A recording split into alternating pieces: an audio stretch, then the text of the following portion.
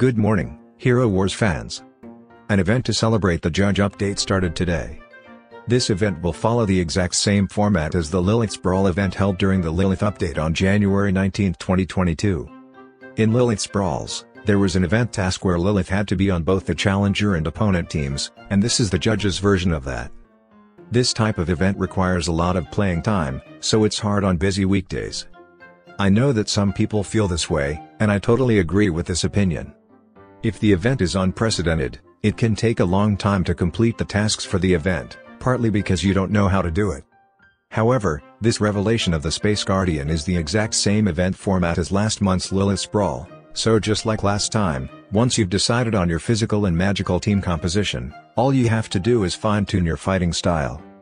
If you haven't experienced last month's Lilith event or have forgotten what it was about, please watch this video again.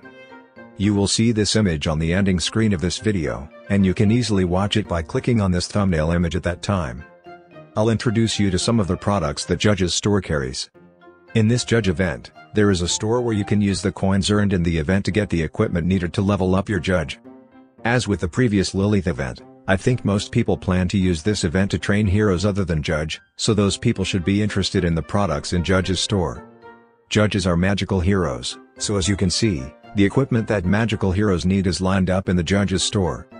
I'm going to get a lot of Hand of Glory and La Mort's cards from this event. With this in mind, I boldly took on the Brawl Challenge, but today, the first day of the event, I struggled so much that I spent 100 plus 250 equals 350 emeralds. I tried to organize my team according to my opponent, but the Judges were too weak to win as I wanted. Oh come on, this is unexpectedly difficult. I've lost 5 times in a few battles.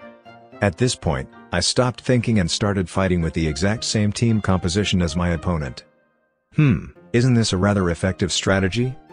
When I played with the exact same team composition as my opponent, I had a good record of 3 wins and 1 draw in 4 games. The video you are looking at is of a battle that was won, but the pattern of winning with the exact same team composition as the enemy team seems to be limited to cases where the enemy team contains a strong damage dealer. I mentioned earlier that my record against them was 4 games, 3 wins and 1 draw, but the team composition of my opponent, with 1 draw, effectively a defeat, did not include a strong damage dealer at all.